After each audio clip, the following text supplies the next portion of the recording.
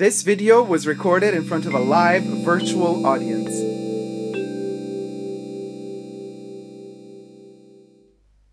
Hi everybody, Dacob here. Welcome back to Essentially Dacob, the perfume shrine of the fashion bunker. Welcome everybody. Today we're going to be talking top 5 perfumes for the month of March 2022. Pardon me. If you haven't subscribed already, subscribe to my channel if you like it. Thumb up this video. You can also join me on Patreon, superdacob all spelled together, over there for extra perks. Thank you to all my patrons who have already pledged. This video is being filmed live in front of a live virtual audience. I live stream every Saturday from my main channel. You're all welcome to join, tune in, and talk together. My voice is a little bit busted because I'm still healing from Corona. Brockstar, 5 months tier 2 member on the main channel. Thank you so much, sweetie, for the super chat. Thank you.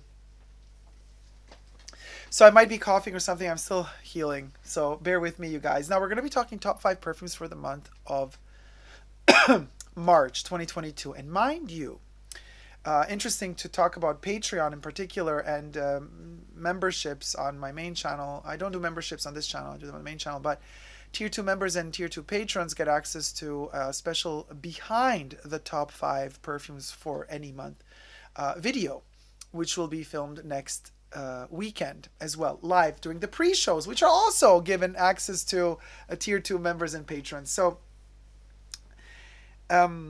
be sure to tune in next week as a tier 2 member or patron for the behind the top 5 perfumes for the month of March, where all the psychology starts playing into these choices that I made. We go really in depth analyzing the non-analyzable behind the perfumes. So the first perfume thus far is Hypnotic Poison, eau de toilette in the current formulation. This one is from August 2021. Let me tell you something. Living for it. Yes, it's a little bit watered down. It's a bit less aggressive bitter, a little bit less bitter almond, and it has that vanilla candy moment in there that is really, really good.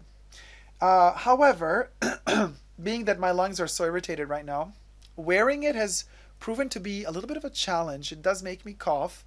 So, but let's say half an hour into wearing it, that those top notes that irritate me soften down, and then it's like really super smooth from then on out.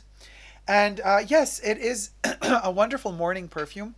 It is also something that I like to use in this time of year.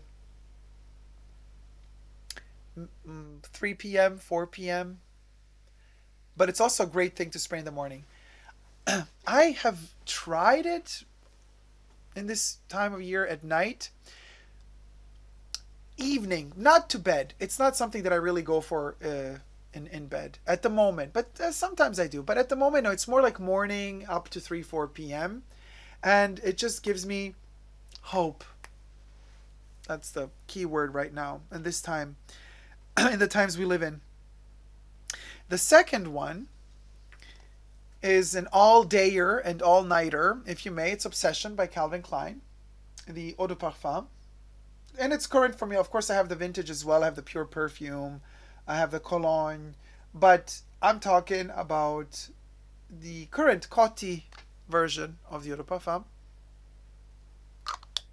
It's slightly more peppery aggressive than its 80s counterpart, which was more smooth. But in the dry down, this one does hit a smooth note. You just got to know how to spray it right, from a right distance. Don't puddle spray it. You got to spray it at a distance for it to kind of develop more that powdery aspect of Obsession and less that peppery aggressive, that green opening aggressive aspect of Obsession.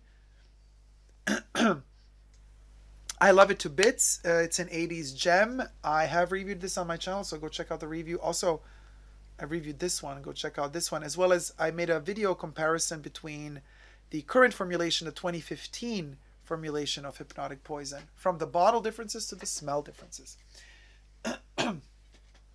Obsession is a comfort scent as well, because it reminds me of better times. And it makes me feel kind of good, cocooned, you know, just like a little bit. It smooths out the edge. It smooths out the edges. The third one, this is interesting. is Liu by Guerlain, the eau de parfum.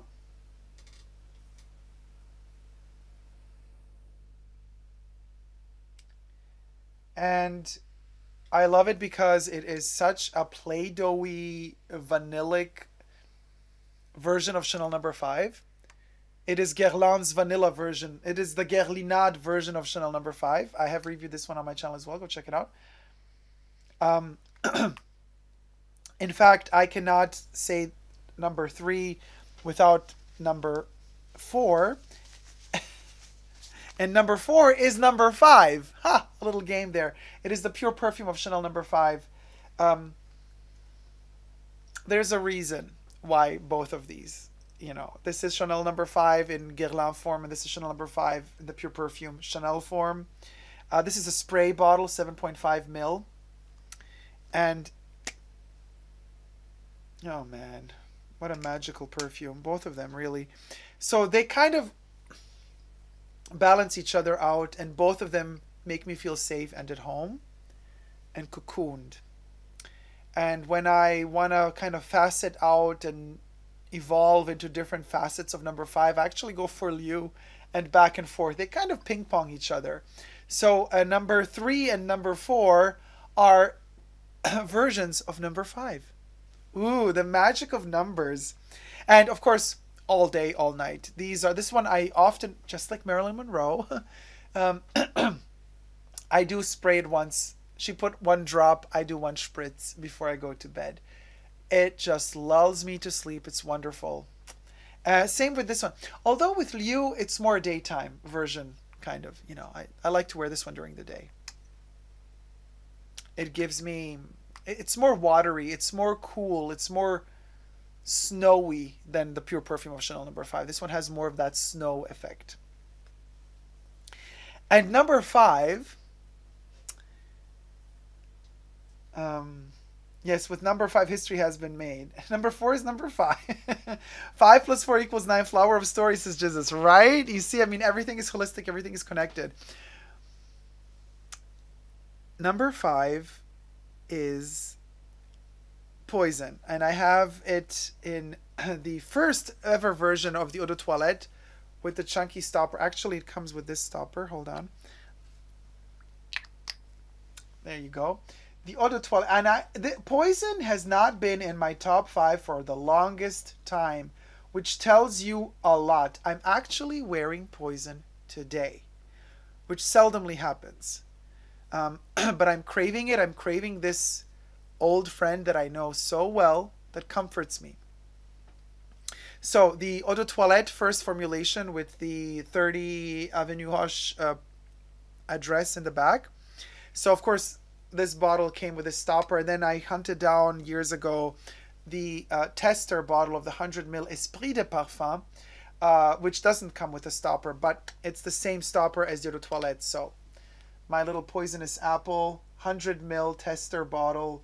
They were never made for sale, the 100 mils. They only went up to 50 mil, but splash bottles only. Jared Riddle, member for 3 months, and it sends a super chat. I wish Dior would bring back Midnight Poison. I do too, Jared. Good point. And thank you so much for the super chat.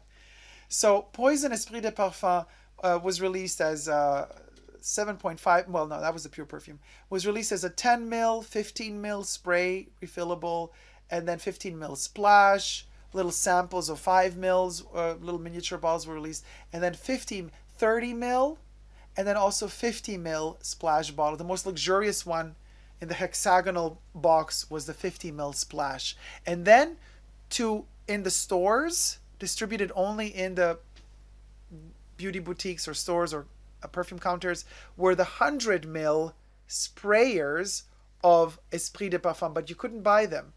So I bought a tester that still has the liquid in it. This is so gorgeous, so beautiful how they used to design them. And what I like so much about this one, so I wear this all day, by the way. There's no time of day or night in this time of year when I would more or less want to wear it. What I prefer about the bottle, the OG bottle, is how it's so beautifully rounded, and at the bottom it has this perfect round shape, and they really worked. It's classy and it's just so beautiful. I love the new one as well, but I don't like the new stopper, and I don't like how cheaply they've done the bottom. It's kind of like doesn't have a real, it seems like, yeah, let's just cut it off, and then look how beautiful this one is at the bottom. I don't know. It's lost some of its elegance, to say the least. I really, this is a masterpiece. This bottle is kind of like, why ruin it, Dior? Why ruin it? Keep the original bottle. Whatever. It's beyond me what they're doing there. But so the fifth one, and also eau de toilette, as I said, as well as the current version. As well as the current version of the eau de toilette. This is a 30 ml spray, eau de toilette. Yes, it's watered down. It doesn't have that bombastic opening, but it's more tame, yeah. But I love it nevertheless. There's a sweetness to this one that is that blends very well with the Poponox and the more menthol, camphorous aspect of the tuberose, which Poison is famous for, which can be a little bit too overpowering in not necessarily the best of ways in the dry down in the OG formulation. Here it's toned down, so you have less of that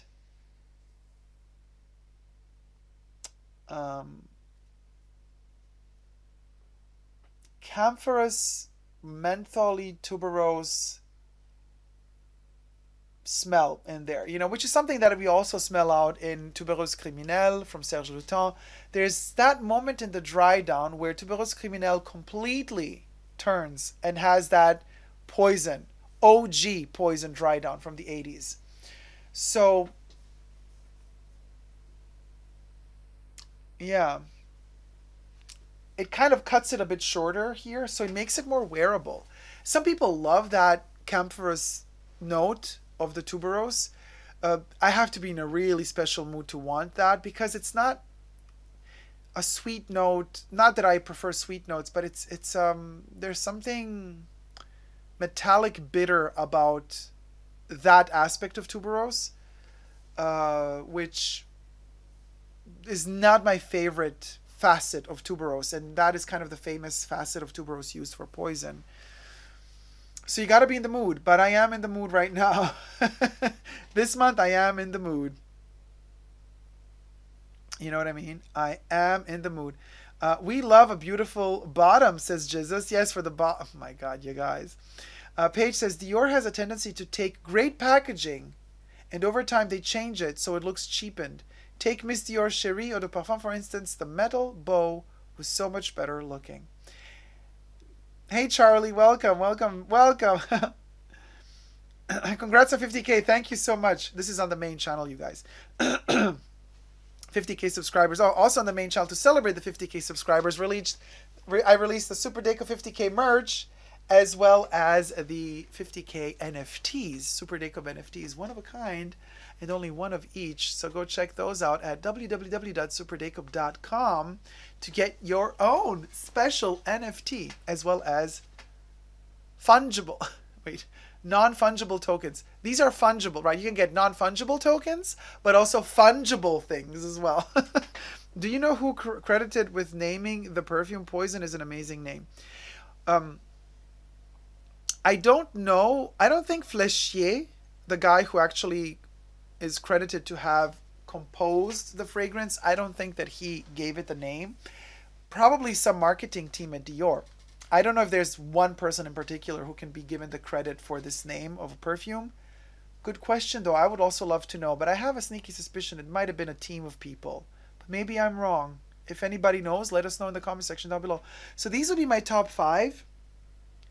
They're very simple, really. I mean, no, they're not. They're heavy hitters. But they are much needed.